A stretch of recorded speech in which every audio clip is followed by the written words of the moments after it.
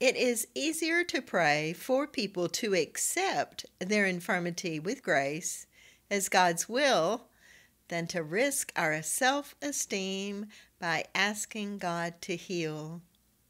Somehow, we think it is totally up to us whether the person is healed or not, that in some way we are the healer. Jesus says, "We have not because we ask not." When we finally understand that seeking healing is actually seeking the presence of God, we will see the truth that we have been given. As we share the truth, the good news, people will experience the presence of God and His healing.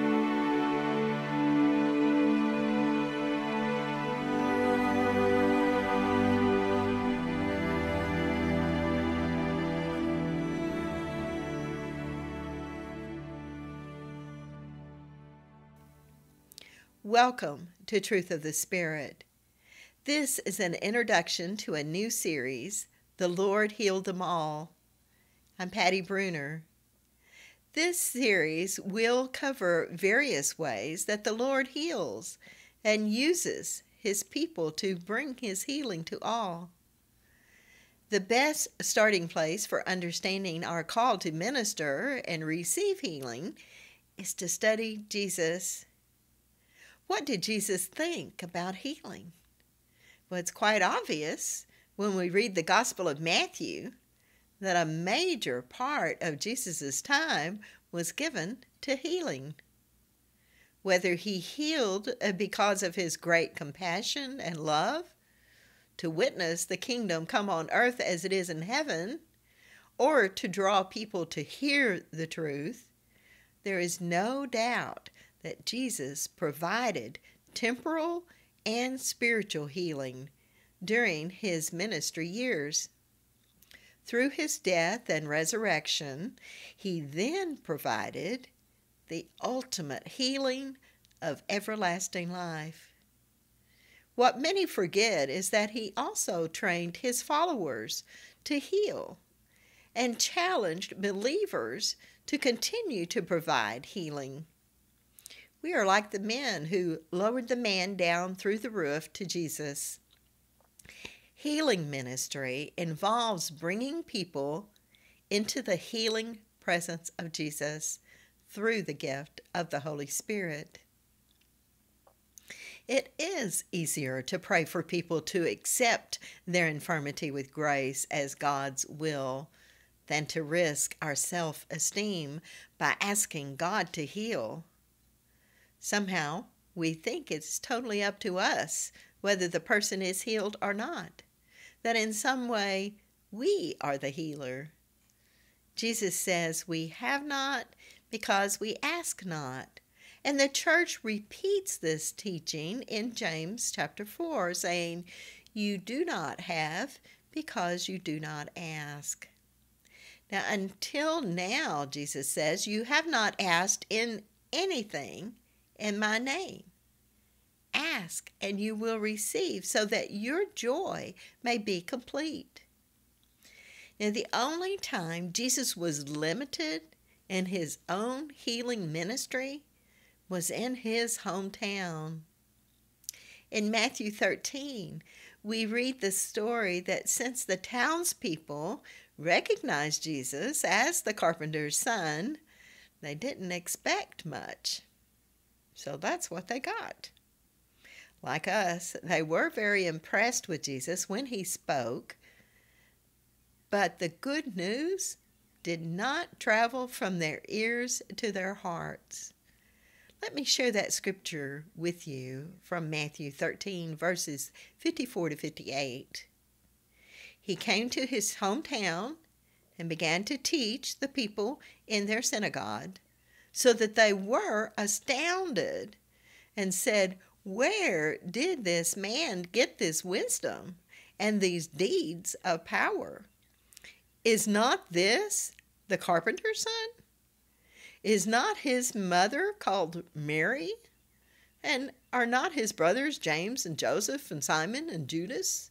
And are not all his sisters with us? Where then did this man get all this?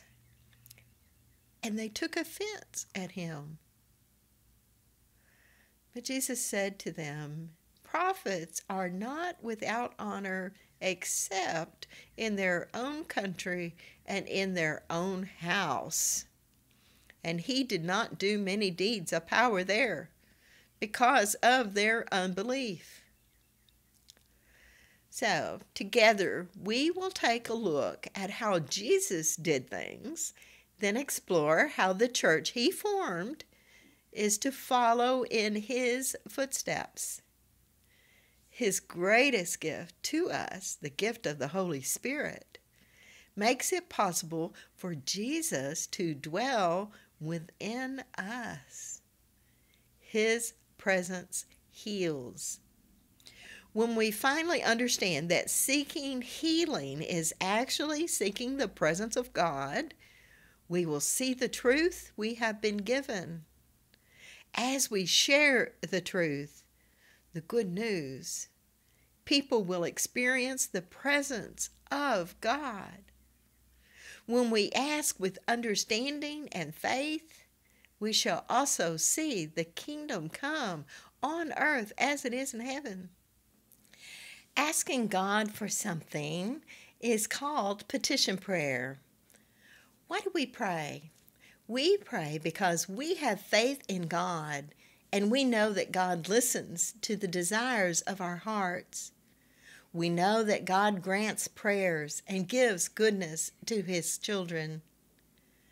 We pray because we have deep needs that are beyond us, and so we surrender our needs to the Lord. A model for the prayer for healing that we can follow is faith, hope, and love. We pray because we have faith that the God who created the universe can do all things. We pray in faith because we read the Holy Scriptures and we see a God of healing. We know that Jesus heals. He can heal all. He does heal all on several occasions in Scripture. We believe Jesus is still able to perform these healings. We turn to prayer in hope. We know that there are barriers in receiving healing. In hope, we turn to the Lord to overcome these barriers. We turn to the Lord in hope that our will is aligned with the will of God. We pray his will be done when we surrender our own will to his. Healing ministers stir up hope, and then the Lord shall stir the faith in his people as signs and wonders manifest. Whenever the issue of healing arises, confidence in the Lord our God also arises, especially after you have tested the word of the Lord and found it true. So continue to hope in the Lord for those issues for which you pray. Certainly, God hears your prayers. When you obey the will of the Father, you shall see the benefit extend not just towards your own family, but an outreaching effect upon others. Love is the basis of all prayer.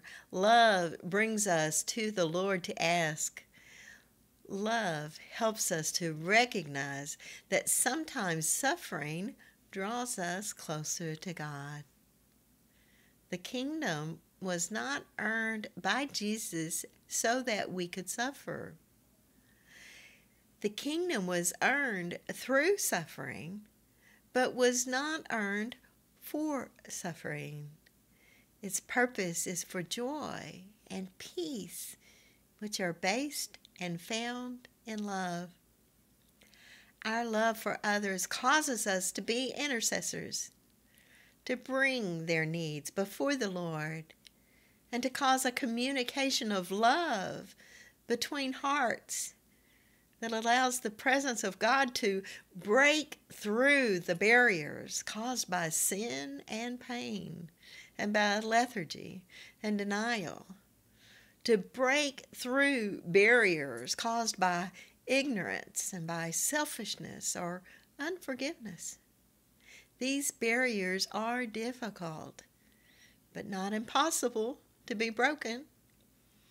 When the people pray together in one heart and in one mind, then the mind of Christ also enters in as we are one with him. God's love for us is without limitation on his part. Through the gift of free will, we can accept, reject, or limit his love.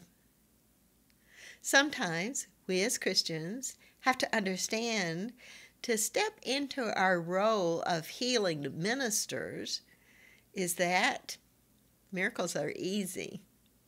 It is getting the people to believe and receive them that is difficult. And we ourselves are the first ones we have to convince. Jesus tells us that we have not because we ask not. So we turn to Jesus. And our first prayer is, teach us how to ask, how to receive. There it is, how to receive. God pours out his blessings upon the people. Indeed, he pours out healing, prosperity, love, and joy. But the people turn inward instead of towards him. They are their own God. To receive, we must empty out self and empty out all prior judgments about condition. Become a clean slate upon which God writes healing, and then healing shall be accepted. In the name of Jesus, we shall do mighty deeds. Jesus calls us to use his name to release the people from the name of infirmity, release the people from hatred, release the people from each barrier, including lack of faith and trust. People seem to place more trust in doctors than they do in Jesus. They trust their own regimen and habits more than God. They turn to God for the hopeless conditions. Does hopelessness sound godly? Indeed not. In his compassion, God welcomes those who have given up hope in self and in medicines and doctors and the like. But the Lord calls a hope-filled people to come to him for healing. Who do you think gave the ability to heal to doctors in the first place? The church community is commissioned by Jesus to provide healing ministry among themselves and to others, to witness his compassion, mercy, power, and love. Now, in my own church community of St. Vincent de Paul Catholic Church in Rogers, Arkansas, we have held healing ministry services since 2002. We did this because through his gift of healing, Jesus comforts those who mourn and those who yearn for changes in their lives to bring them happiness. Jesus heals the sick from their infirmities. He offers hope to the disillusioned and helps those tormented by the evil one. Several people joined with us, and as we came before Jesus and asked for healing, the Lord honored our request and healed the people. We offered translators to our Spanish-speaking brothers and sisters, and from these connections, we began to hold bilingual healing masses twice a year. The Eucharist, the source and summit of our faith, is also the source of healing. Later on, after the parish grew and we built a new sanctuary, We moved the healing teams to the fourth weekend of the month after each of the weekend masses. The idea of the Lord taking care of us and healing us is not new. In the Old Testament, the Lord is identified as El Shaddai, the God who is sufficient for the needs of his people. He is Jehovah Jireh, God the provider. He is also named the God who heals, Jehovah Rapha, Jehovah Raphi. God has not changed. He is who he says he is. Let's look at some of the Old Testament scriptures. In Exodus chapter 15, he said, "If you will listen carefully to the voice of the Lord your God and do what is right in his sight and give heed to his commandments and keep all his statutes, I will not bring upon you any of the diseases that I brought upon the Egyptians. For I am the Lord who heals you." Psalm 103, "Bless the Lord, O my soul, and do not forget all his benefits, who forgives all your iniquity, who heals all your diseases, who redeems your life from the pit, who crowns you with steadfast love and mercy, who satisfies you with good as long as you live, so that your youth is renewed like the eagles." Psalm 147, "He heals the brokenhearted and binds up their wounds."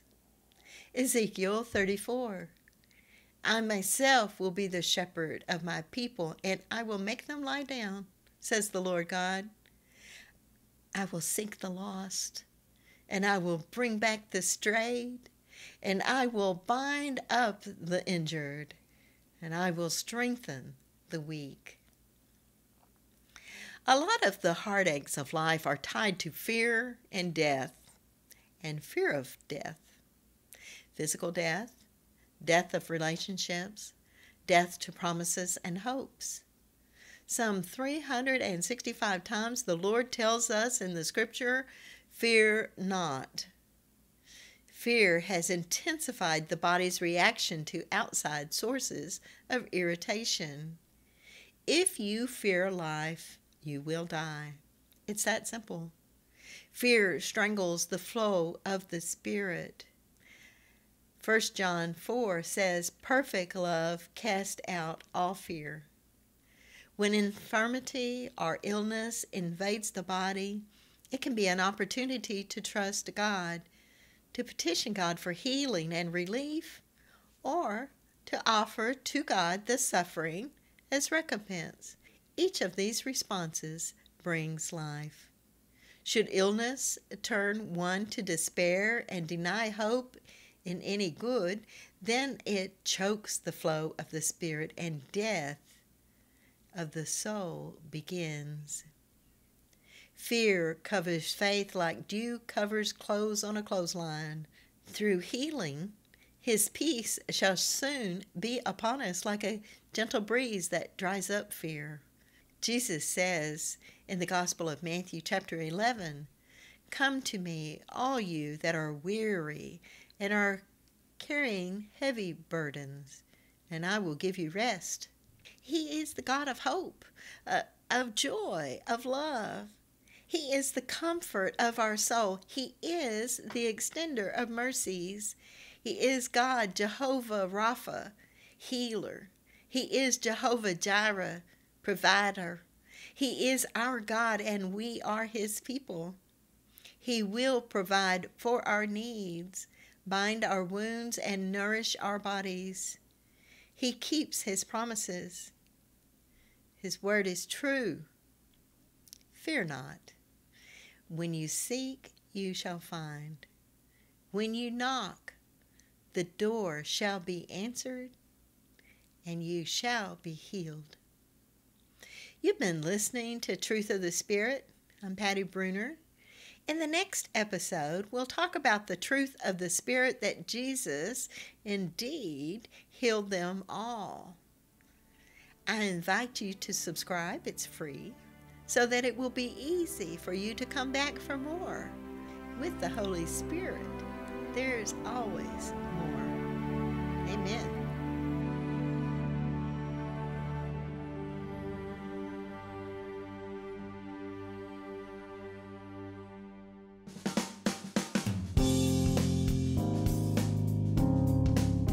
This is the Padua Podcast Network.